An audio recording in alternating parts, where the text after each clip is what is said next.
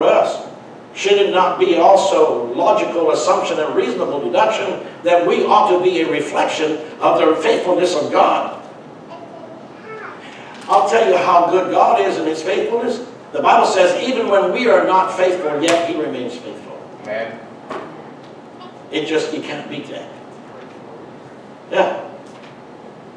So why did you come to the Lord in the first place, if not to know the fact that regardless of your shortcomings, He's going to be faithful? Regardless of your failures, He's going to be there. We come to God because of this. Your faithfulness needs to be proclaimed and lauded throughout every generation. You're faithful to all generations. His faithfulness. Now, this, God is trying to make us into His likeness. So the closer we get to God and the more of His love we have in our hearts, then it produces faithfulness, because He is faithful. Revelation chapter 9, can't remember, you can look it up, good homework for you. Revelation chapter 19, I said 9, but I meant 19, you should have known that. Kidding. Revelation 19, if somebody can find it, that'd be great, but it says that on His thigh, engraved, written on the thigh of Jesus as He was riding the horse, the white horse. One thigh was written true. One of His thighs, I messed my pants. How did you let this happen? I have to stand there, but I just noticed that. Don't let me do things like that. On one of His thighs was written true. Has anybody seen that yet in Revelation 19? Which verse? I don't know. That's what I'm saying. Because I'm just speaking, right? Huh? 16. There it is. At least I had the chapter right. What was on the other thigh? Faithful. On one thigh was true, and the other side, the other thigh, faithful.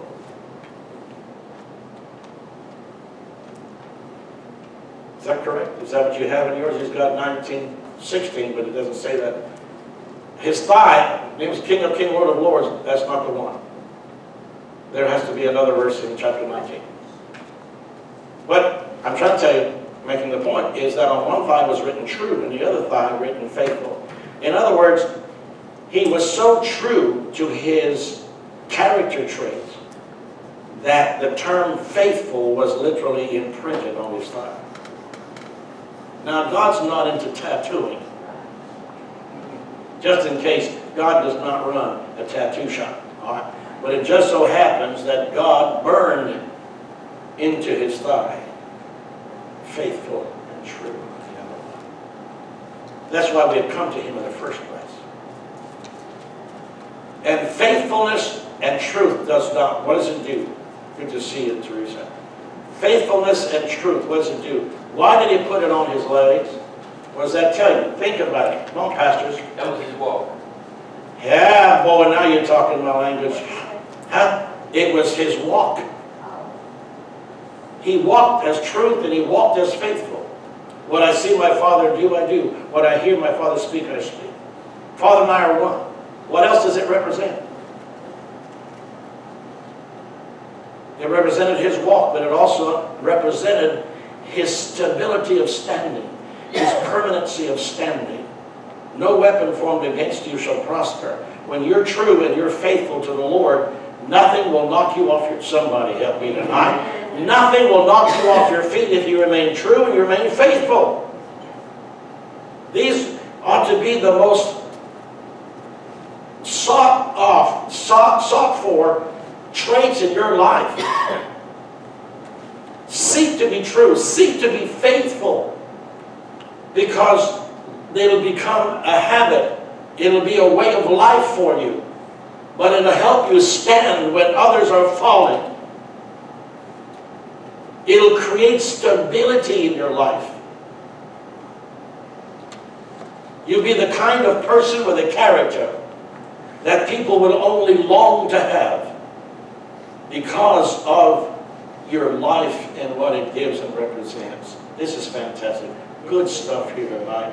Good stuff here tonight. And you and I got up this morning. Amen. Hallelujah. Let's look at 1 Corinthians chapter 1, verse 9. 1 Corinthians 1:9.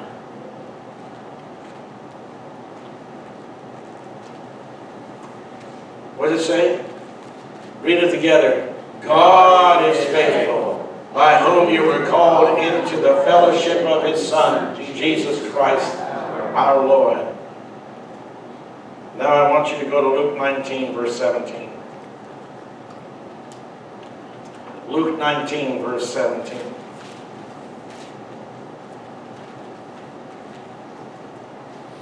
Luke 19, verse 17.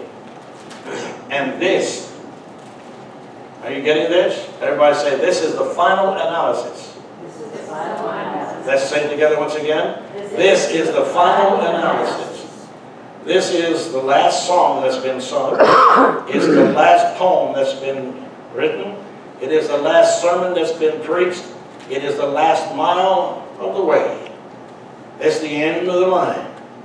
And this is what we must strive for. Are you getting the picture? And he said to him, well done, good servant, because you were what? Faithful in every little. Because you were faithful in a very little, in other words, some smaller things, have authority over 10 cities.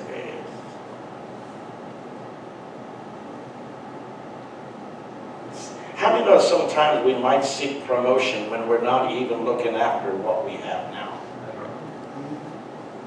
Sometimes we're asking God for favors that we would seek greater benefit from this added favor from Him when we have not even been faithful with what we have been given to do. Why ask for something better? You haven't been faithful. And I don't want to talk about my kids, so I'm not. Maybe one time. You remember one of my boys, not this one, so I'll tell you which one it is. I only have two. I had asked him, would you paint white? Would you paint this lawn swing? You know, it just sit on it, both sides, just goes back and forth. I didn't remember. Do this. You're living free here. And he was not 10 years old. He was up there. And so, and it would have been a job that Stephen, even as experienced as he is, and myself back then, I was experienced in painting as well, it would have taken at least 3 hours at least. 20 minutes later he comes back and said, all done.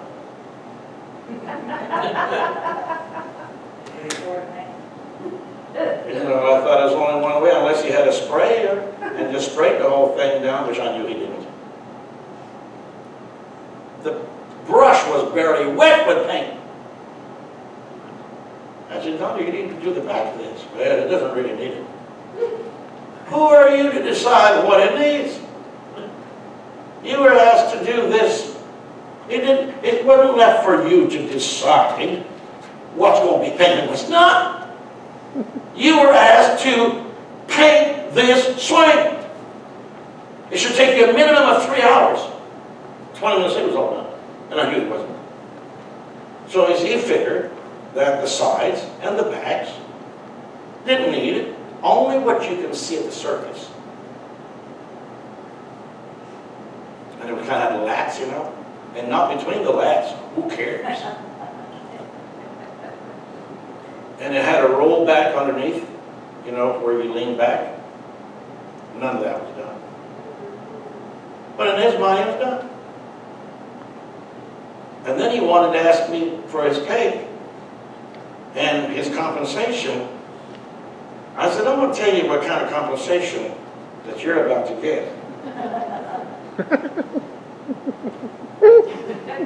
Whereabouts would you like to have it? This is your compensation. Because you're not going to get it. Well, you don't just... Then he borrowed my car. I said, if you take my car, make sure you turn left at the frontage road and not right. Because that's where I want you to go. Okay. He went out and turned right. And there was some tree stumps along this side of the frontage road. And guess what he did? He hit them. Tore the whole front end out of my car. Now I was looking for not these, but a baseball bat. I needed to take care of business here. Now this is the guy who wanted to have compensation. He wanted to have all the, soup to nuts. He wanted to have all the blessings and all the good stuff. Tear the place up, have the job done. He just wanted... That's it. So, in other words, we want God's unmerited favor, His grace to just be on a mother load of grace on us. But where can we look to God in our life and say, Lord, I'm not trying to gain brownie points with you, not trying to impress you, but it pleases me that I have done this for your name's sake. And I pray that this is pleasing in your eyes, and that this offering is a righteous offering of what I've done for you. Does that make, is that right? How many know that when we do things for the Lord, you can bring it up to the Lord? Not to try to impress Him, not to try to excite Him. Because, listen, the Apostle Paul, what did he do? He talked about Epaphroditus, who had worked so hard. He said he deserves, for what he has done, your very best in consideration. And so you say, Lord, I'm not trying to impress you. I'm not trying to gain brownie points. I'm not trying to say I'm demanding this because I've done this. But in your name, I have done it heartily from my whole heart. And I pray that what I have done, and I'm giving it to you now, may it be pleasing to you in your sight and worthy of your grace and mercy. You could do that. May it be pleasing to our Lord. You would have mercy upon me and grace me, Lord. How many know that God can say, yeah, I can handle that? So, look for the long haul. What does the long haul tell you here? The last day, when the last song is sung, when the last sermon is preached, when the last mile of the way has been walked, you want to hear Him say, enter thou into thy reward, thou good and faithful servant. You have been faithful in small things, now I'm going to make you master over many. So, in order for you to get that diploma with your name on it, it's called a diploma of faithfulness and goodness. Did we not talk about goodness a few weeks ago? That's one of the other ones. One of the fruit of the Spirit is goodness. That's the diploma with your name on it. Good and faithful diploma. How many like to have that? How many like to have God give you that kind of diploma? Yeah. Oh yeah. Oh yeah. See? And it's a good thing. All kids, and those in college and university as well, they're working so hard to be able to get to that day when they have their cap on and down and they're walking across that platform and they're given their diploma and they're given their degree, whatever the case might be. I worked for this, and now my work is now validated. I've accomplished this. Someday, even if you haven't got a diploma from man or school or university somewhere, if you don't have a degree from a college, someday God will give you a diploma in heaven, and on it will say, good and faithful servant.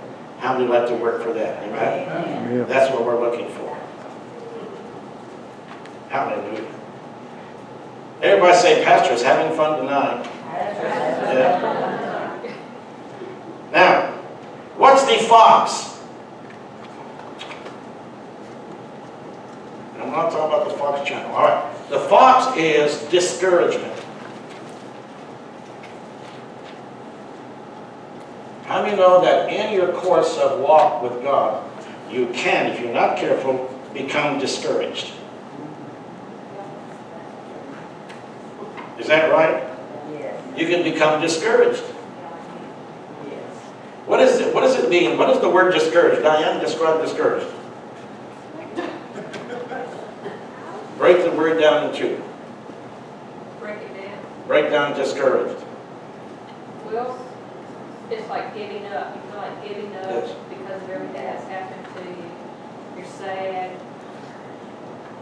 All right. What? So, you had courage. Now it's under the file of dis. You got it? Discourage. The word courage is in discourage. All right, see? I'm giving you food for thought here. But yes, you get to where you want to give up, like Diane says. You just want to give up. Why? Because the courage is gone. You don't see anything happening. Yeah. So, but now that discourage, lack of courage is discouragement. Lack of courage. You don't have the drive to go on. Watch now. That's why it's fighting against faithfulness. The lack of courage and moral courage to go on is fighting against faithfulness. He'd say, "No, you poor thing. You poor thing. You. Just give up, you poor thing." Oh. There's been so many that have had personal pity parties.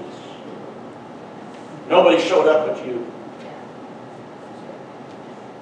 And boy, what a party you had.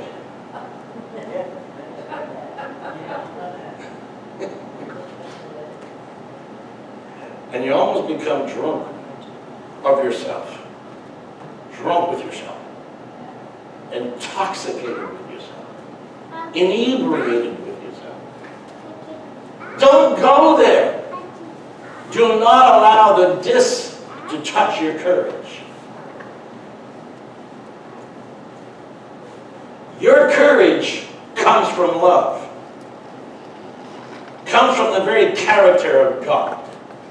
What if Jesus would have lost courage when he was being horsewhipped at the pasture? What if he lost courage? We wouldn't be here today. There would be no thing called church, the church.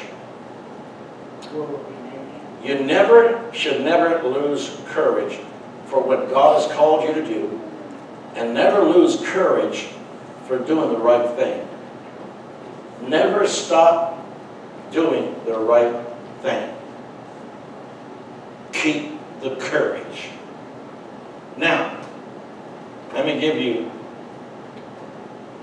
Galatians 6:9. Galatians chapter 6 and verse 9. Galatians chapter 6 and verse 9. What does it say? Let us not grow weary in well-doing. That's discouragement. Discouragement means a deflation or a demeaning or a reduction of courage. The discouragement in French is découragé, découragé, means deprived of courage. Discouraged means you're now depleted. Somebody help me tonight. Discouraged means you get depletion of courage. It reduces itself to dust in your life. Découragé in French means dis in English really doesn't. It is a découragé means a reduced courage. D is removed. D-E. For instance, breakfast, D-E, gêner, means to break. It means to stop. It means to halt. It means to take away, to reduce, to stop. So, décourager, discouragement. Instead of discouragement, you should call it a discouragement. Because it really means a reduction of courage in you. How many don't want to go there? I don't want to go there. I do not want to go there. Keep the courage up. Do not grow weary in well-doing. Means don't get discouraged in doing the good and right thing. Don't get discouraged. Don't let your courage deflate and be reduced by silly emotions. Now let's look at another scripture. Then we're getting closer to closing here. 2 Thessalonians 3:13, Pastor Stephen. 2 Thessalonians 3:13. 2 Thessalonians 3:13. But ye, brethren, look at your neighbor and say, but you, be not weary in well-doing.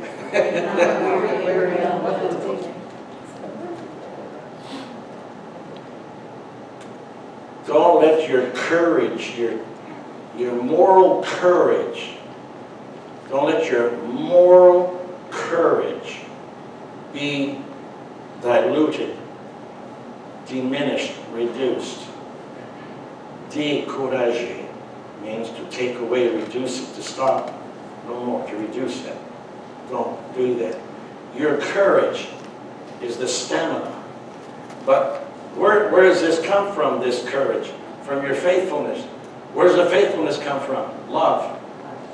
So everything that you need to make it in life has its roots in what? Everything you want to do and everything you want to have in life, everything you want to accomplish has its roots in love. The person that you want to become is rooted in love. There are two more of these attributes of love. One is gentleness, or meekness. Meekness and gentleness is the same thing. And then the last one is temperance, which means self-control. We're going to deal with that possibly next week. Then we'll start a new series for you. That's going to be quite illustrative on the board. You're going to enjoy it, I promise you. Money back guarantee. So, Pastor Stephen, if you will, can we get back that change my heart, Lord? Let's go back to that, just those words up there for a moment. Hallelujah.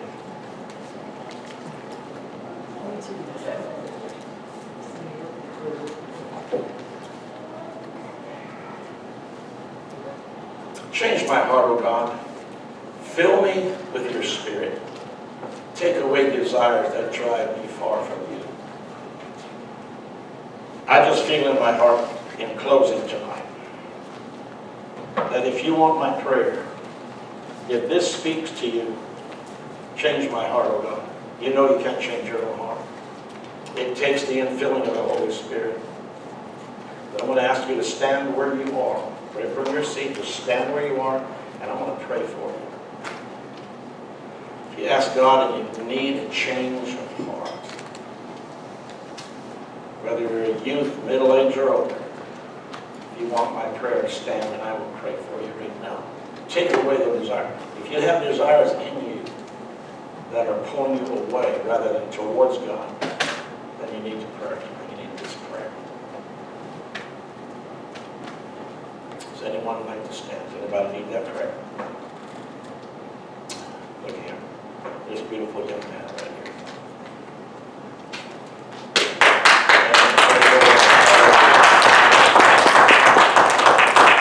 What's your first name again? Hunter. Well, starting tonight you're going